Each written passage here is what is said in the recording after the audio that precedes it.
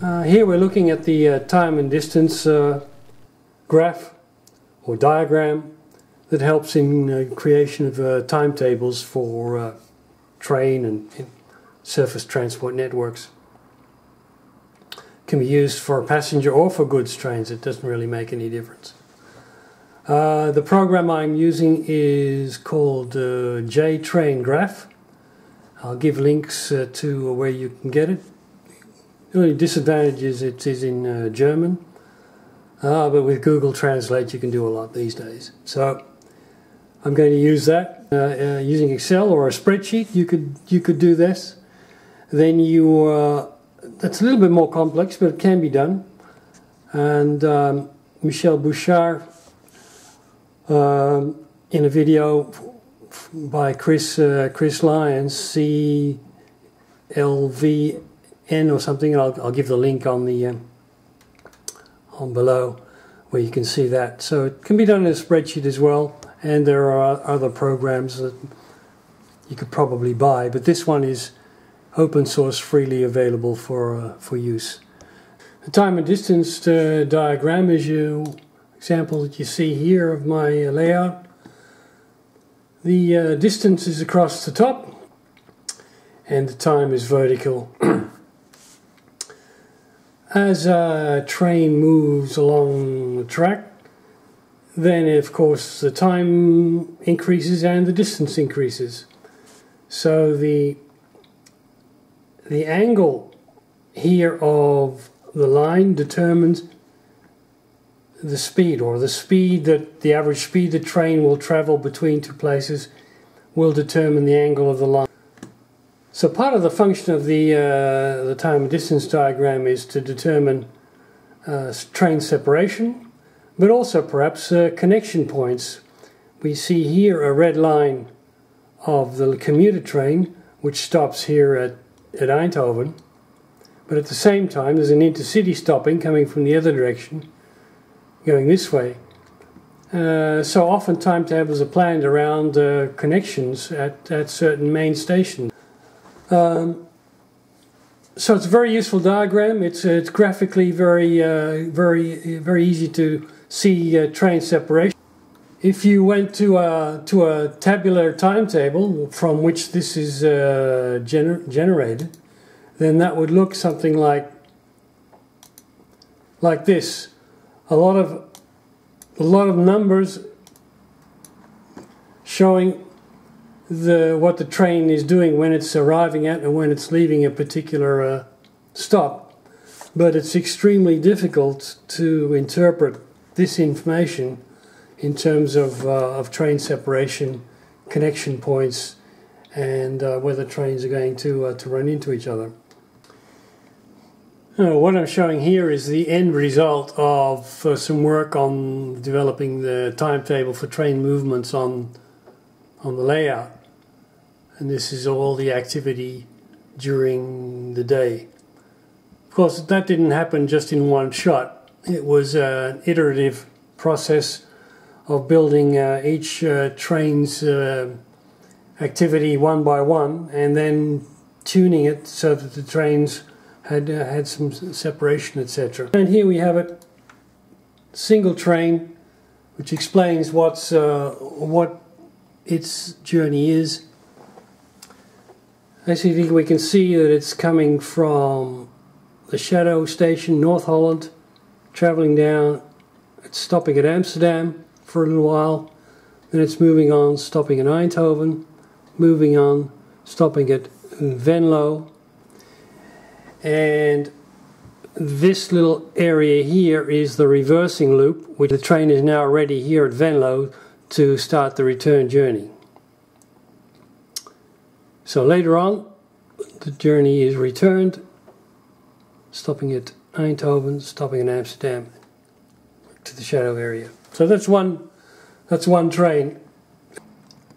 Later on, an hour later or half an hour later, it may repeat the cycle again and do that a couple of times during the day.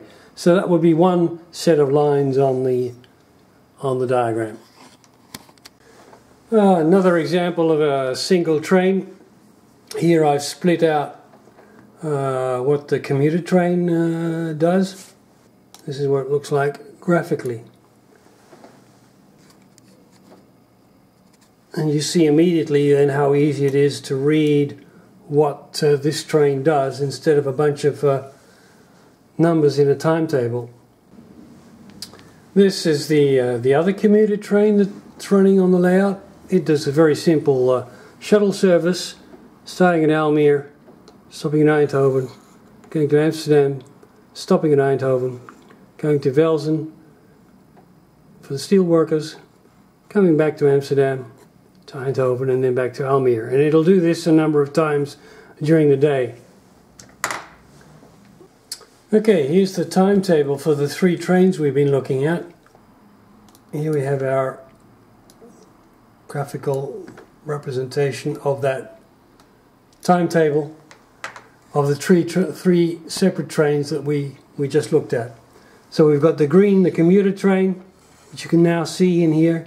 You've got the red commuter train doing its backwards and forwards zigzag, and you've got the intercity, which simply does a run from one end and then back again.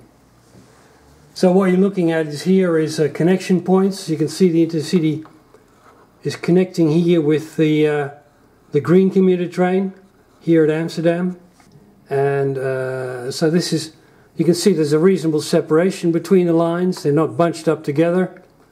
There are no collisions as far as we can see where lines would cross going in the same direction. And you can see the activity at Almere here has been spread out in a reasonably even manner here, and that there is more activity here at Velzen, particularly in the morning for the workers. And so that's how you build up the timetable for the complete layout. Okay, here's our complete day's worth of timetable with all the trains included. And now the question arises how to plan for additional trains during the day on this network. Okay, here we have a diagram with trains traveling in only one direction. Basically by deleting all the trains that were traveling in the other direction. So what we have here are lines only going from south to north, or in this case from right to left on the diagram. Only trains going in the same direction are shown on the diagram. Now, what this then allows is it allows you to see at a glance where trains can be stuck into the plan. It's basically anywhere between two parallel lines. Now we have freight shuttles going from Venlo to Kaifuk at Amsterdam. So immediately we can see here that there's a nice big gap between this red line and this green line, and we can easily stick in a shuttle here going from Venlo, which is where it would start. It's not going to stop anywhere on the way, so it'll be a straight line, and it'll get to Amsterdam here, and it won't interfere with any of the other trains that are on in the timetable. So here's a time and distance diagram of going from north to south, or in simple terms from left to right. So we've only got trains going from left to right on this diagram. Everything else has been deleted. And here we have the same query. We have extras that we need to send off. The shuttle from Amsterdam to Venlo, for instance. Well, there's a nice big gap here where we could send it off in the morning, around 7:30.